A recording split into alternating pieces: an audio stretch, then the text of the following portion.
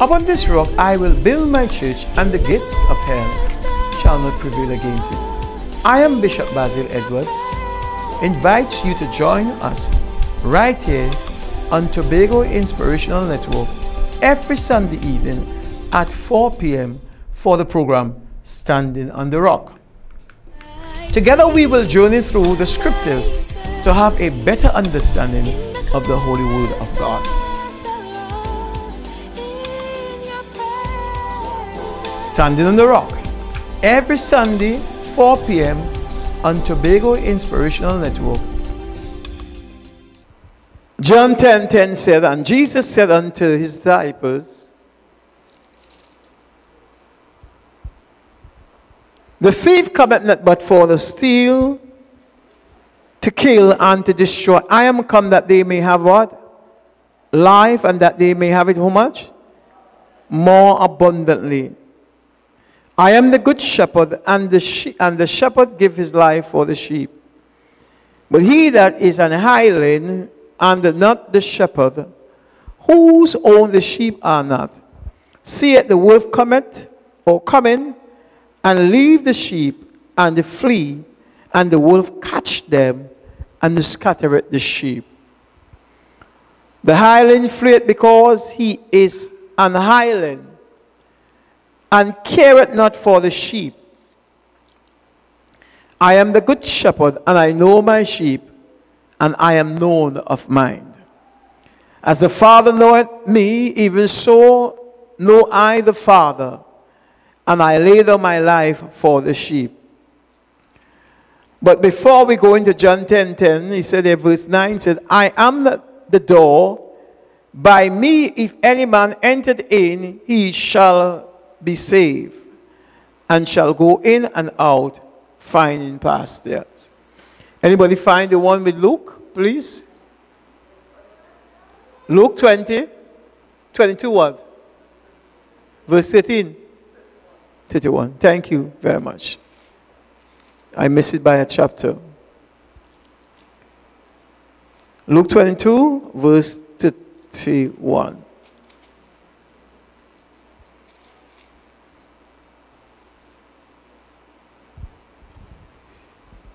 Verse 28 says, and ye and they, he said, and ye are they which have continued with me in my temptation. And I appointed unto you a kingdom, and my Father had appointed unto me, that ye may eat and drink at my table in the kingdom, and sit enthroned judging the 12 tribes of Israel. And the Lord said, Simon, Simon, behold, Satan had a desire to have you, that he may sift you as wheat. But I have prayed for thee, that thy faith fail not. And when thou art converted, strengthen the brethren. Father, today we thank you for the word they are alive, and the Spirit. I pray that your word will continue to bless us and encourage us and motivate us. I pray you give me receptive heart, and then the people's heart will be open to receive the engrafted word of you. Holy Spirit, the word represent you, and may our heart receive it in Jesus' name. Amen. I want to be able to focus my attention more on Luke chapter 22 and verse 28 to 32. Now I want us to understand that the Bible said the devil comes not but for to steal, to kill, and to destroy. The devil have many strategies that he will use against us as believers. One of the things that the devil often do is to find a way into our life how we can distract us. The scripture said that the thief come not, when you look at Adam, he said there are three things that God actually encourages us not to involve in. The lust of the eyes, the lust of the flesh, and the pride of life. These are the three main temptations that Satan opposes whether you're Christian or not. The eyes, the flesh, and the pride. Three things that he used. What he used? Eyes, the flesh, and the pride of life. Then the question is asked, why will he use those two things or three things against us? Whatever your eyes see, the flesh gravitate to. Amen, somebody? And then take a level of pride in an individual. When you look at people's behavior, you will know how proud they are. It matters that's not really concerned. Some people, they allow themselves to be so proud over certain things. And you can see the level of pride in their life that sometimes they're not even able to mash ants. Just as a saying, right? Because you can see it. And you can see the behavior just the way they treat people. You may pass them going on the road, not even a morning, not even a good evening, not even something. And if you do say something to them, they think that you are trying to track them. Amen? A gentleman was giving me a story some years ago, and I take it very serious. That's why when I look at human beings are most important to me. Not my car, not my house, not my land. You are more important to me than the assets of life. He said he was walking down the Turtles Beach Road, and while he was going, a beautiful young lady passed him. She didn't say morning, she didn't say good evening. I mean morning, nothing at all. She passed him straight. But at the same time, a bee or fly were flying and stuck in her ears. And when that happened, instead of going the direction where she was going, she turned around and now going to the direction the gentleman is going. And she run that man breathless down the road and said, Sir, help me. Because the bee's in her ears, and and she don't know because and he has to fight with her and say, okay, calm yourself. Calm yourself. Apparently he didn't able to go right down inside, but he's stuck there. But the discomfort of it, he had to beg her, calm yourself. And after he was finished with her, he took it out and he gave her a lecture. He said, if I was a different man, you dare not touch me. You dare not ask me for help. He said, you were very naughty. When you passed me on that way, you did not even say morning. You didn't say nothing to me. And the lessons learned in that picture is that it doesn't matter how handsome or how beautiful we are all human beings. And nothing will stop you. The look of our face, we have different facial looks. We dress different. Amen, somebody. If you see me out of my shirt and my pants, and you see me in my short pants, or you see me in my bush clothes, or whatever it is, sin about my animal, you're going to say, oh, is this the bishop? But let me say this to you. Title does not change me from who I am. Are you hearing me, somebody? A young lady was giving me a story last night, and she was saying to her husband, she said, since I'm a little girl going to the church that Bishop was in the time that he is the same person. I remember one time a lady was giving a story. She said she was having a conversation with another man, and the man was describing me. And she said the man was saying to her, all he's doing is playing to speak like a Yankee. And she said to him, you don't know him. If you know who he is, just the way he's speaking, that is how we speak from his youth up. And she's correct, because my mother taught us to speak proper English. I lived through that for years. And one day a police walked up to me and said, we need to get you back to Grenada. So I'm wondering, why am I supposed to go to Grenada? He said, you sound like a Grenadian. So he needed my passport or my ID card to make sure that I'm not from Grenada. I was coming from Guyana, and as I landed to Trinidad, the immigration officer take me and tell me, you go over so. It was me and my wife, eh? My wife go on one way and I go on the next way. So I'm wondering why he sent me across there. He said, you need to go to the area which they're checking in. You know, when people come from a foreign country, you look like you're not from Trinidad, you're Guyanese. The man did not even look at my passport.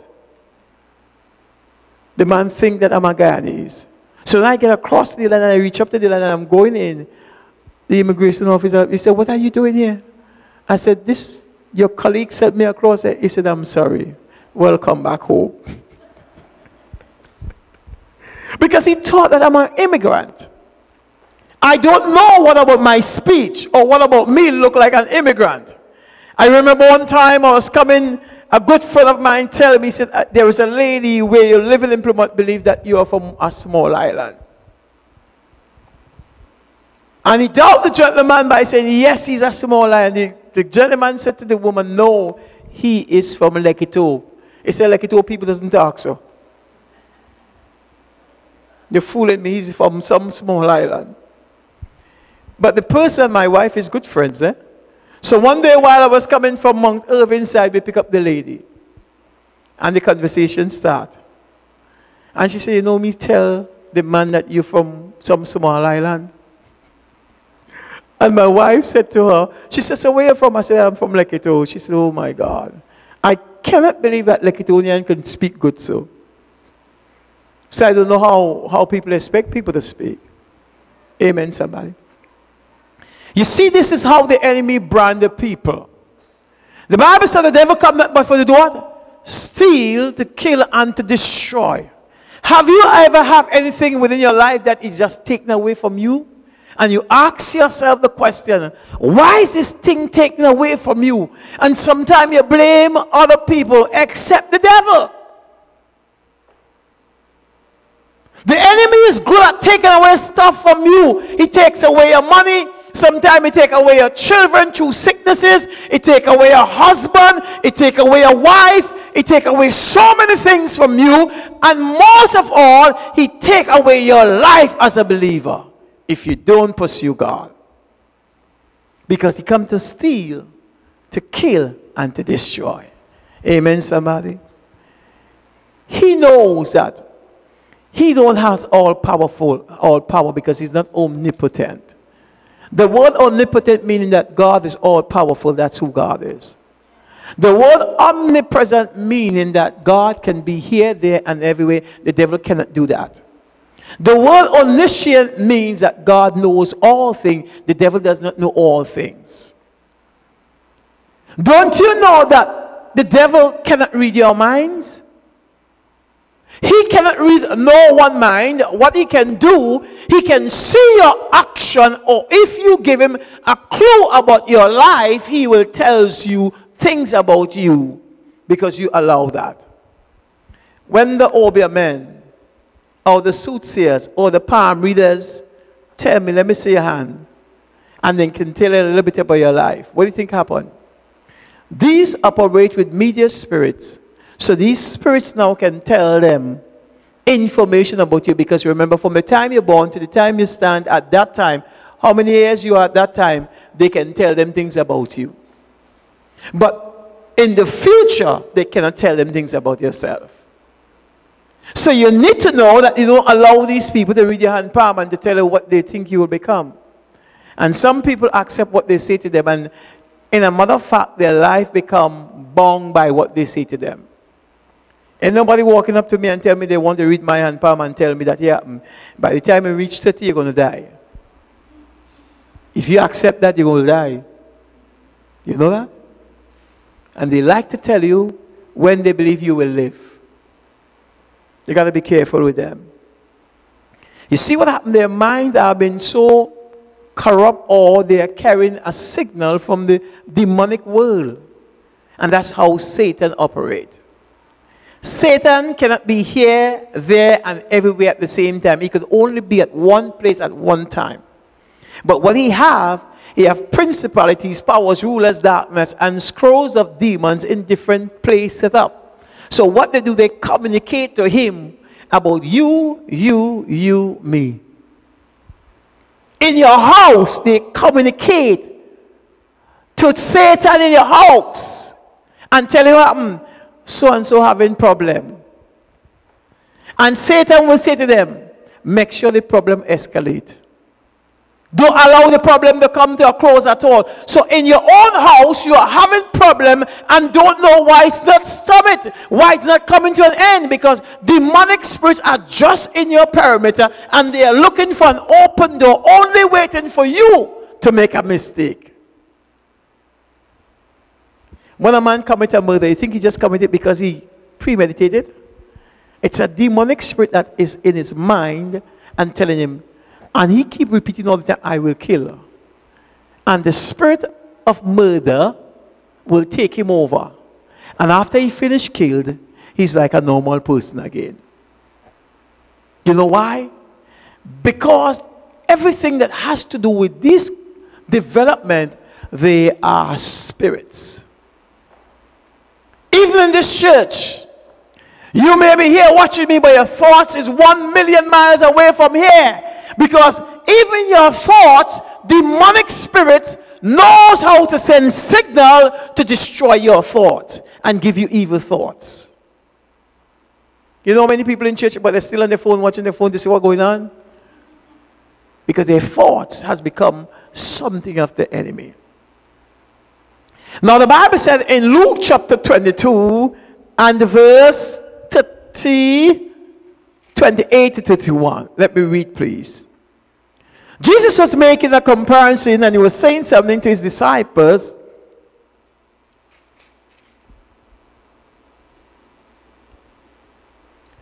And the Bible tells us that, I want to focus on verse 31. But 30, I will read verse 30, 31 and 32. That ye may eat and drink at my table in my kingdom, and sit on the throne judging the 12 tribes of Israel. And the Lord changed his information on what he was saying to the disciples, because he was telling them what will happen in the latter days to come. And just when the Lord was speaking, now Satan opposed the Lord. So hear what the Lord said.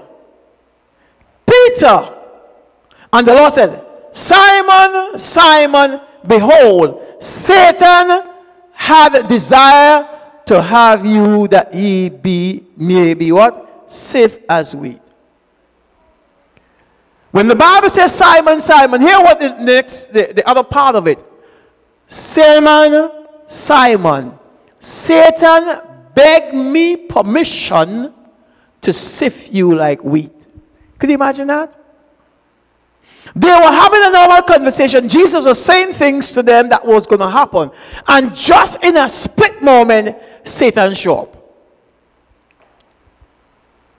And as he showed up, Jesus have to mention to Peter, he just asked me permission to sift you like wheat. You know what it is to sift something like wheat? You know what wheat is? You grind the wheat and then you throw it up in the air and the ox blow out. That's what it means.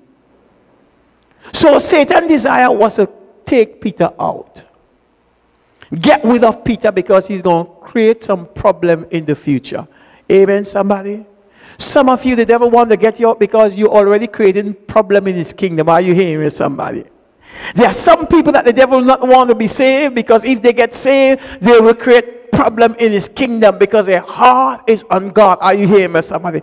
His purpose is to destroy us. Every person that get married, the spirit of divorce always attacks them. When myself and my wife get married 35 years ago, the first year we could have been separated. Pressure. No matter how much we love each other, pressure. But you know what happened? We have to pray. We have good people in our life who encourage us and tell us, you could make it. And we did make it. 35 years now. So now we could try all we want. You can't shift house at all. Amen. House are grounded. Amen, somebody. Amen, somebody. You had to come with what? Tractor and bulldozers and all, and you still can't move us. Because we stand or we sit upon the rock of Christ.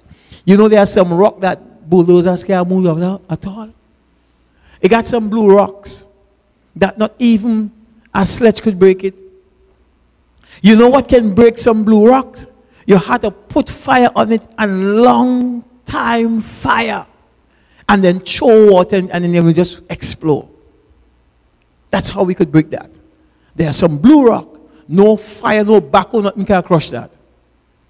It's water and fire. You know, you have to use those two elements. What and what? Water and fire. You give it plenty fire. Fire. And when you get the fire now is going to expand. And when you throw the water in it now, it will just expand and burst. We stand upon Christ, a solid rock. And no devil in hell going to move us. Amen, somebody? Amen, somebody? So if Jesus is saying, Satan begged me permission to sift you like wheat, he is asking me, Jesus, allow me so I can sift Peter like wheat. Hear what Jesus said. But I have prayed for thee, that thy faith fail not. And when thou art converted, strengthen the brethren. How is that possible? He's with Jesus for almost 3.5 years. And you are telling me that Peter was not converted? Come on, somebody help me, please. Don't you know in the Christian faith, there are people who in the Christian faith for years and they're still not converted?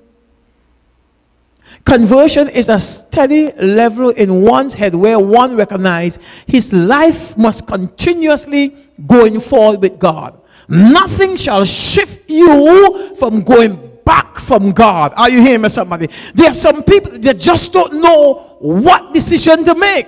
One foot in church, one foot out. And I'm not just talking about in the building. I'm talking about following Christ as Lord and personal Savior.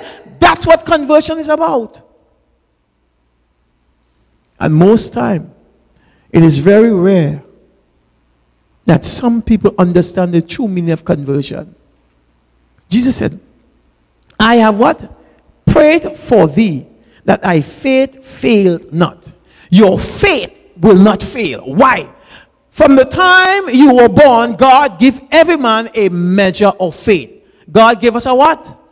A measure of faith. Without that measure of faith, you will never accept Christ as your personal Savior. So that measure of faith has given you, with God, the Holy Spirit, allowing you to understand that you have the capacity and the ability in you to make the right decision. Amen, somebody. So there are some people that will always make the right decision because your faith faileth not. Are you hearing me, somebody? You have to have your faith stand strong. Too many believers are being shaken by wind. That does not make no sense.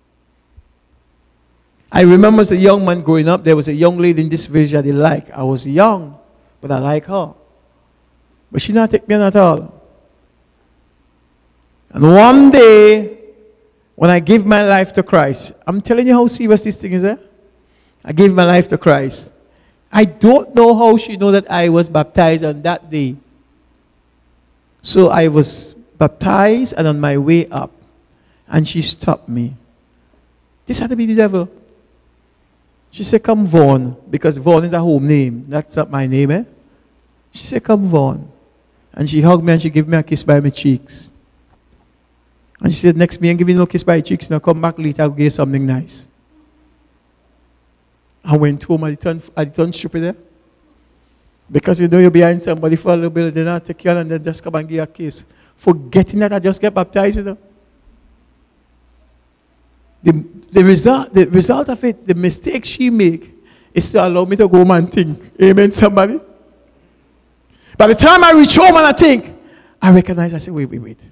How she know that I was baptized? How she know? And that puzzled me for a long time. I said, how does this woman know that I was baptized?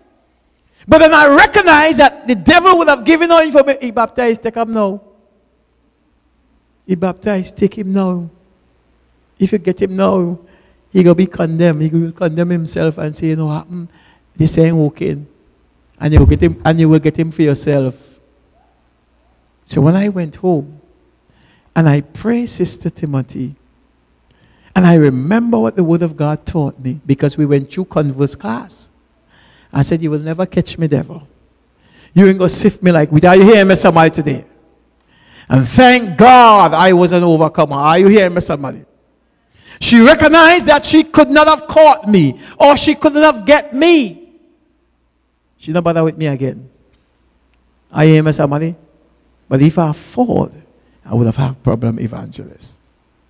I can't tell nobody about the love because you could tell him, nah man, he's a womanizer already. Amen, somebody. That's how the devil used his momentum to sift us like wheat. Open all your eyes, man. Watch me, man. Watch me. Amen, sin of God.